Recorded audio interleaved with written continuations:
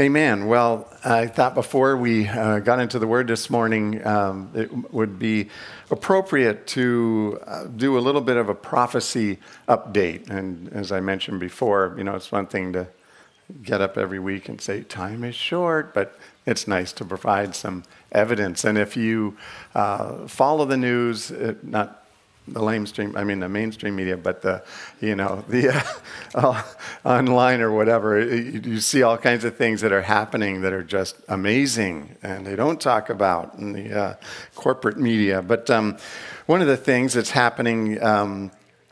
I'll share one quick thing before we get into the prophecy update. This Wednesday, we're going to have kind of a look into prophecy. We know that the Bible prophesies of the Jewish people rebuilding a temple in Jerusalem, and there's actually some differences of opinion about where the other temples actually were built. Were they both built on the Temple Mount? And seems like yes, but some would challenge that, and it's kind of interesting discussion. But anyway, we're going to kind of look at that on Wednesday night and kind of have a little talk story about it as well. But I think it's some interesting stuff about the temple location and what the implications of that could be for some end times prophecies being fulfilled very soon.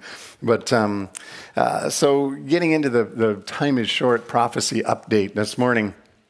It seems the United Nations, our big brother, has just made a real power grab. And over the years, there's been a lot of people that follow prophecy, a lot of Christians that follow prophecy that have figured that the United Nations, as far as a globalist, one world government entity, that they're going to kind of fade off the scene because they're inefficient, they're, corrupt there, which won't stop them from being globalists, but they're inefficient and they're expensive and they're just not real powerful on the world scene.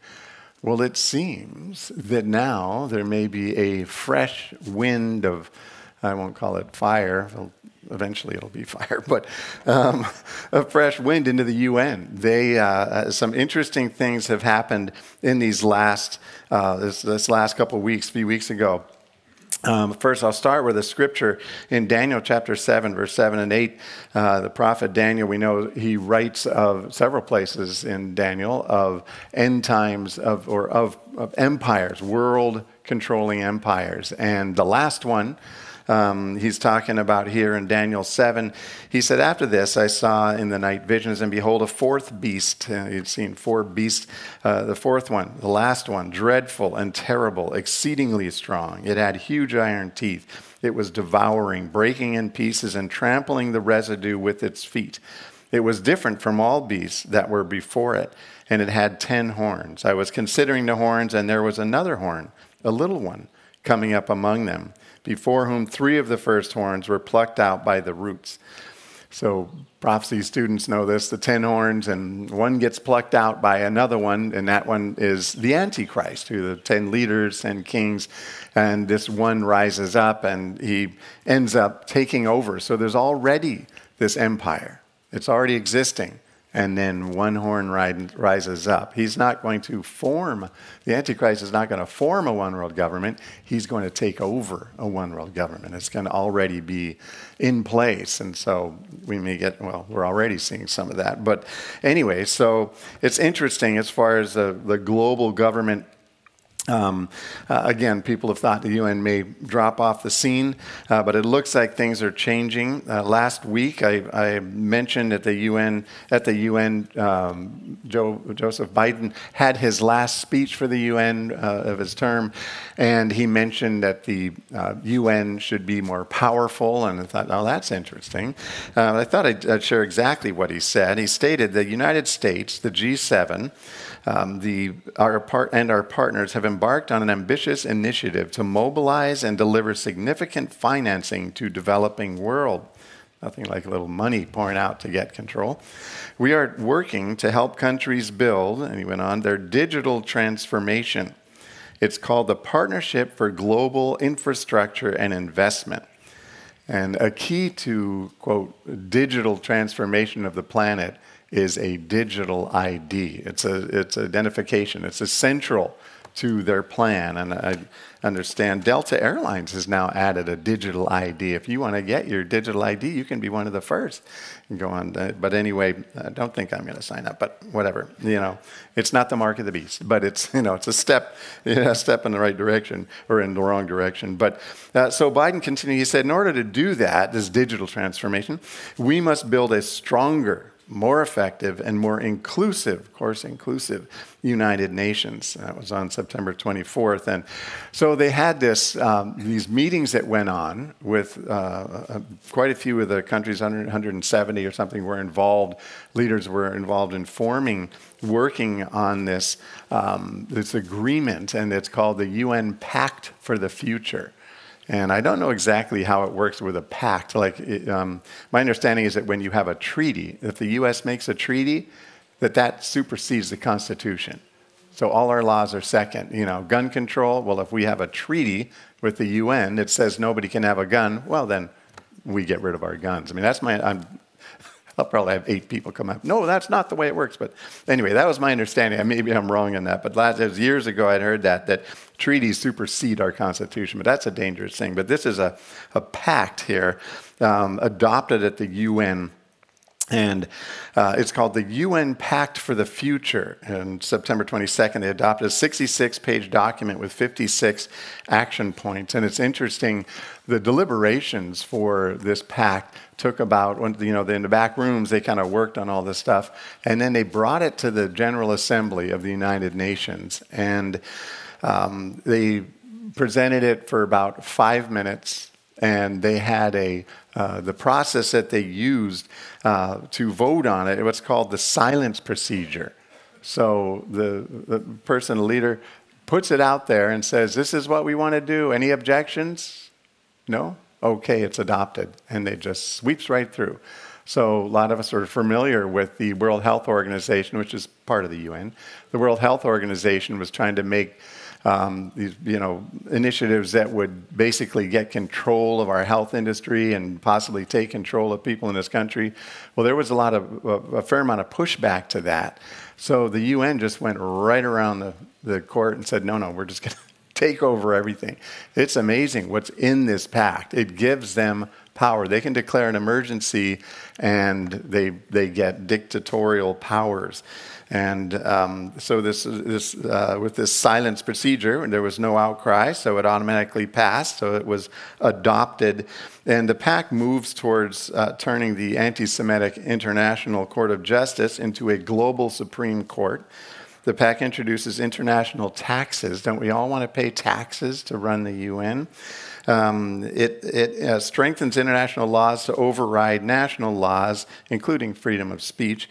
They want to control disinformation, and anyone speaking out against the UN, for example, could be charged with hate speech and, deplatformed, and who knows about possibly being arrested or something. But it's pretty serious power grab when you look at all the things, and you look at the things, and it's all the statements in there about we are committed to, we will fulfill our obligations to do this, to the UN to do, and all these countries, all 193 countries, besides the state of Palestine and the Vatican. Those are the only other two they call countries, but they're considered. But the 193 countries in the world all ratified it by not saying no. It's in force now, and it's a full-on power grab by the UN, and so it's it's heavy duty. And so what if they decide there's a national or an international emergency? What would that look like before they grab hold of all the governments of the world and control them? Well, it could be a pandemic, could be a cyber attack, a EMP, electromagnetic pulse strike, an event in space. It could be a climate event. And it's interesting that at the last speech of Joe Biden's at the UN, he said that we are now in a climate crisis. So he's already declared there is a climate crisis. I mean, the UN could just, with a stroke of a pen, say, yeah, that's right. It's an emergency. We're locking down. I mean, and you could read the pact. I don't want to be sensational, but definitely people that follow it are blowing the horn and saying this is intense. So these commitments by, and I think on one of the screens. This screen is good. I like the UN's Pact for the Future translated from the Globalese, and their Globalese, how they word it is sustainable agri-food system. And then translate into English, eat the bugs, It's like, you're going to own nothing, you're going to be happy, you're going to eat bugs instead of burritos.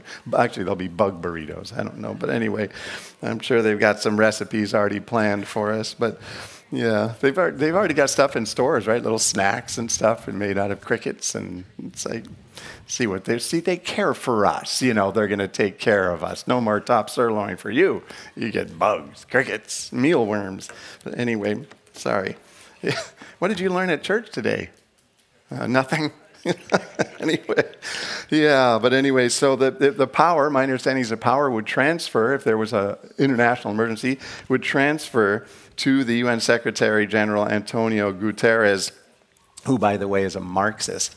And so every member nation must abide by the dictates. According to the pact, they're all going to abide by the dictates of the UN. So it's, what can we do? You go, oh, great, I'm depressed, Strat, But what can we do? Number one is pray. Greater is he who is in us than he who is in the world. And we know that God would often, or a number of times, he confounded the enemies of his people. He confused them. The armies fought each other. And I don't think it's unbiblical to pray for that and say, Lord, just have these people just start fighting and not figuring things out and, just cause mayhem. I mean, he can, he can do that. The one thing that could be good for our country or for the whole thing is if our country was to step out of the UN or to defund. We'd give a lot of money to the UN, and if we stepped out of the UN, that could go a long way towards delivering us from these mandates of the UN. There are actually two bills, one in the House and one in the Senate right now. They're called the Defund Act, both bills. And if you think it may bear fruit, you could call our representatives and senators, but definitely keep it in prayer. And the Bible says there's going to be a one world government. Yes. Does that mean we just all roll over and play dead? No. We want to stand in the gap. We want to pray, and if he calls us to be involved in whatever areas, politically, spreading the word, getting involved in government, whatever he leads us to do, that's what we want to do. And just as a side note, Donald Trump is in favor in the past of defunding the U.S. and possibly getting out of it, from what I understand. Just so happens that the Biden and Harris camp have been involved in writing some of the documentation, so I don't think they're going to want to jump out of it. But anyway, you may know Kamala Harris's father was a Marxist professor, and I guess Kamala, from what I read and understand, she is a definitely socialist, and many would say Marxist as well. But she talks about equity versus equality. What equity means? Everybody gets the same thing. And equality means we all have equal opportunities, and people define it somewhat differently. But the idea of equity, so Elon Musk is going to make the same take-home pay as someone that works part-time at McDonald's, because that's equitable. Everybody should have the same thing. Why should the person at McDonald's get less than Elon Musk?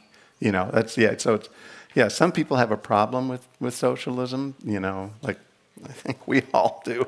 But anyway, so we definitely want to keep this in prayer and God's will. God's on the throne. We don't need to be depressed. The more, if indeed it looks like, the global government is marching in, if indeed it just storms through the doors, it's like, okay, Lord, take us up, we're going home. We're going to a better place. It's going to be awesome. And I like Eric's, the rapture drill. I was saying, oh yeah, rapture drill, get ready, but he was like, no, it's, like Superman, we're just going to, anyway. But, speaking of end time events, Jesus said, and particularly he's talking to the Jews about the tribulation period, but I don't think it's a problem to take this to us as well. In Luke 21:28, he said, now when these things begin to happen, look up and lift up your heads because your redemption draws near. When the Jewish people see the 7-year tribulation start, they can look up and know the redemption draws near. But for us as believers, when we see this global government just storming down the doors, it's like, okay, we can look up and know our redemption draws near. God's plans are good, and to me, it's something to definitely pray for and want to stand in the gap. But I